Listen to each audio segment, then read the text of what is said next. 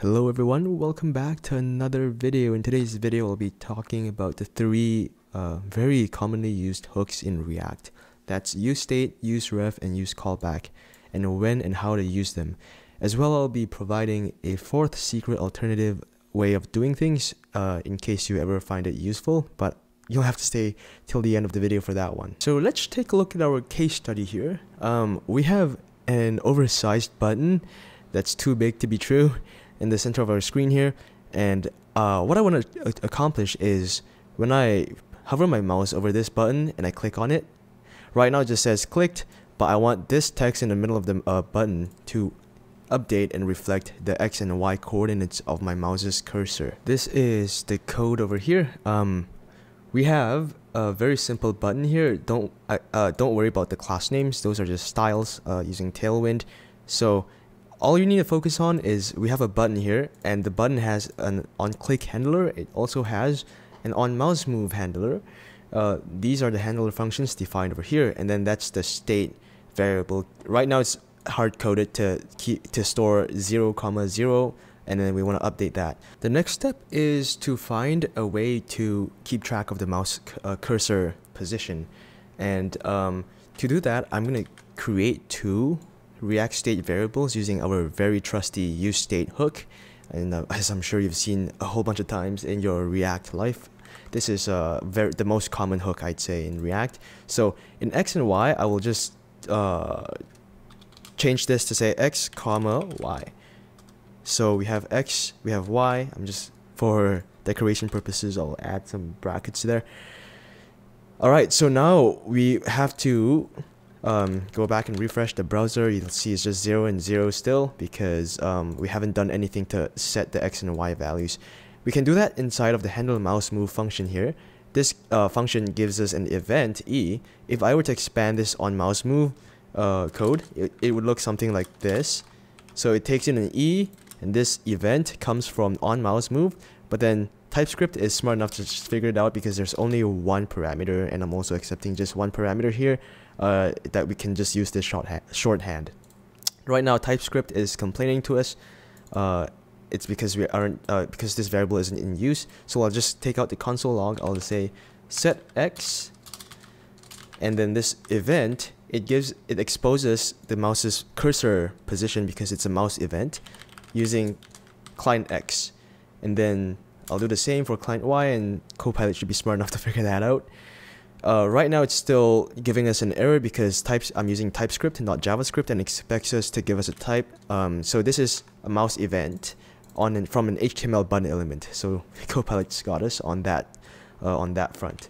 So now if I save this and I refresh, you can see that it updates automatically. I'm not clicking anything, but it's rendering out the mouse's client X and client Y positions on screen.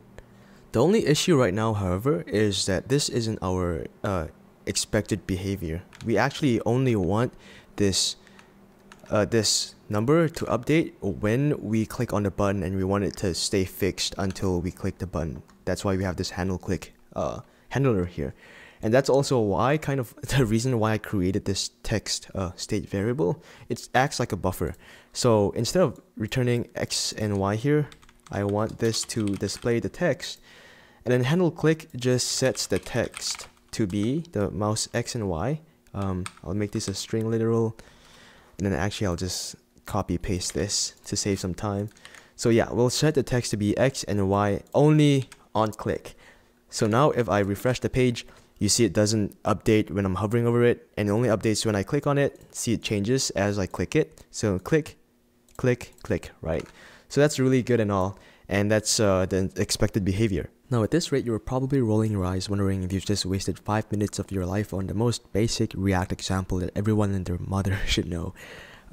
There's a catch. There's always a catch, and the catch here is performance. See, if I were to add this HTML element here that just generates a random number, and then if I just refresh the page, you can see that we get a new random number every time. Now, when I hover my mouse cursor over the button here, you can see that as I move the mouse cursor, this component, oh, that's a beautiful number, this component re-renders infinite times per second, because even though you're not directly accessing the state variables here, x and y, in this HTML element.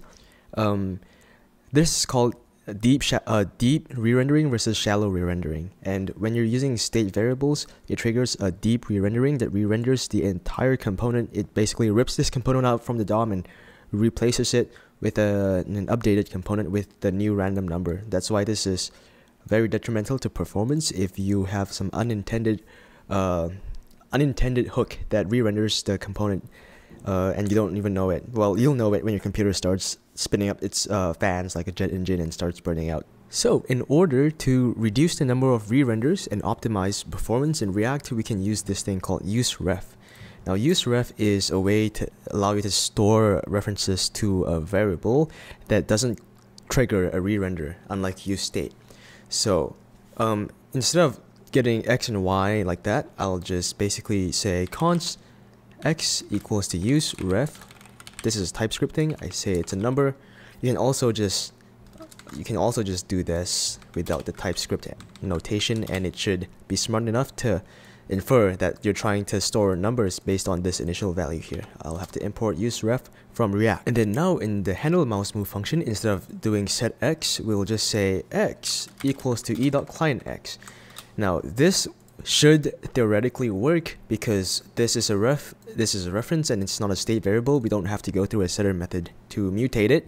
However, you can see here that x is a type of const, and that's why we have this mechanism here called x.current. And it's just a property that gets assigned to whatever the ref is by the useRef hook, and it's a way to mutate the ref directly without using a setter method. In fact, you wouldn't be able to mutate it with a setter method even if you wanted to. So we'll do the same for y. So y.current equals to e.clientY, and then similarly, I have to do x and y.current here when accessing the current value, because the x is basically just a reference. And actually, now I'm thinking about it, this is the general convention of how to go about using refs, is that you would add ref behind it. So if you're using your refs to store a container HTML element, for example, you do const container ref equals to useRef HTML element blah blah blah, right? So that's just how to access refs. You have to use .current. And then now, if I go back to my browser, if I can just do that. Okay, see, now it's 9:10. I refresh it, it gets updated. When I hover over this container, it doesn't trigger any re-renders at all. But if I click on it, you can see it still works, and it only re-renders when I click on it. To show you that it's actually working, I'll just add a console log here. Say event called. So you can see the event is actually called a whole bunch of times. It's nearing 1000 now, but then nothing from the component re-renders. So towards the start of this video, I promised to explain 3 hooks and then the 4th secret alternative. Well, guess what? I lied. Turns out I won't be explaining use callback because I realized that this is probably not the best use case to explain this hook, and they'll just have to wait for a different video.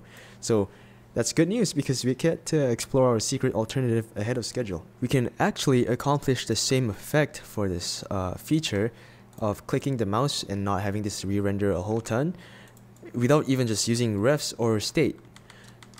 And that is, we actually have access to this E, which is, I'm just going to copy that from up here. We have access to this event here in the handle click function, which also has access to the same information as the handle mouse move handler function.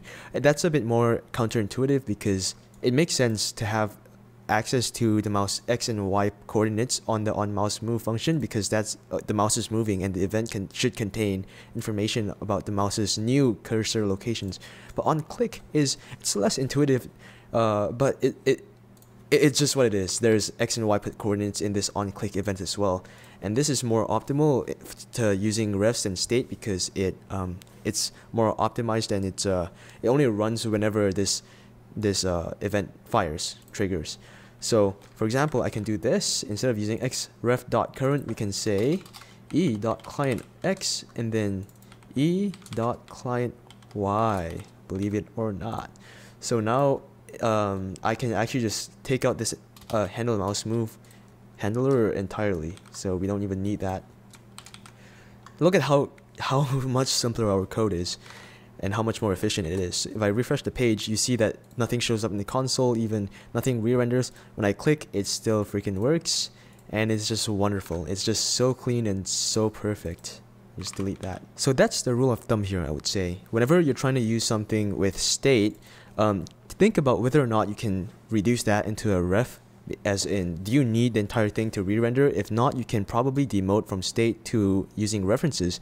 And before using references, think about whether or not you can just get rid of the entire variable altogether and just use the event passed into the argument of the handler function, so that nothing has to be constantly updated, not even a background variable like a ref. And it's usually the best practice here for optimization. Before I end this video, I also kind of want to go through how you can use refs to reference HTML elements. Now, this is a throwback to one of my videos earlier 3 years ago, where I was showcasing this library called Flatpicker, which allows you to use datetime pickers in your HTML input fields. It's not really built for React, but you can use this with React. But first, I'm going to show you how this works in regular HTML. So you would have your HTML document, you would have an input field with some ID or some class name, and then you would call the Flatpicker method on this targeter, or ID targeter or class targeter, or whatever selector you have. And then you would just, to install it, you would just include the script that contains the features and functionality of the Flatpicker library, and then you also include the CSS style sheets, which doesn't seem to be working here for some reason. So how would you do this in React? I'll just go to my code example here. Very quickly, you can see that I just have an input with an ID of container ID, and then I have a use effect hook that runs only once on mount, because that's an empty array. And then we use document.getElement by ID to select this element by its ID, and then we can run the Flatpicker function to install, basically to install the Flatpicker component onto this input element. The problem with this is that we don't really like doing this. Having this connection here is kind of obscure. It's harder to see at a glance that this line is somehow connected to this line over here, and TypeScript obviously has issues. If you rename this to something else, TypeScript won't catch that. It's also a bit more confusing. So sometimes, what if this piece of code happens to run before the component is ever mounted? This would return null, and that's all a lot of confusion. So you can use refs here. If I just make a container ref that is first assigned to null initially, but then in my input component, instead of passing an ID, I pass in a ref, which is the container ref, and some magic happens behind the scene, and this inputs reference gets assigned to this variable container ref.